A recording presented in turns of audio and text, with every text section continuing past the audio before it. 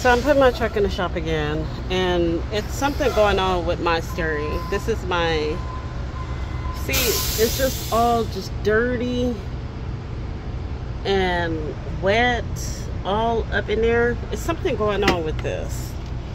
The steering column, and then this right here, it's leaking.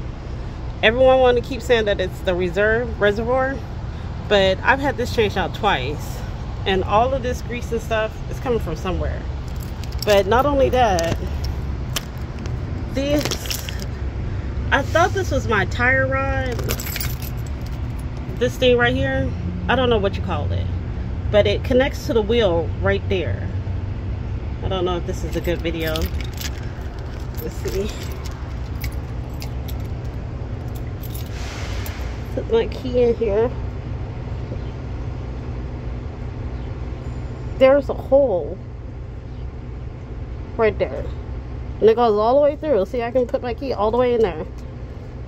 See, and you can see the ground. But every time I turn, this tire shakes, and I don't know how that happened, but you can see right through to the ground, and this tire just shakes.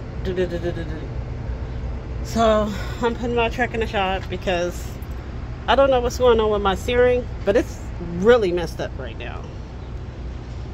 And if anybody knows what this is called, I thought it was a tie rod because it actually turns the tire, but please let me know.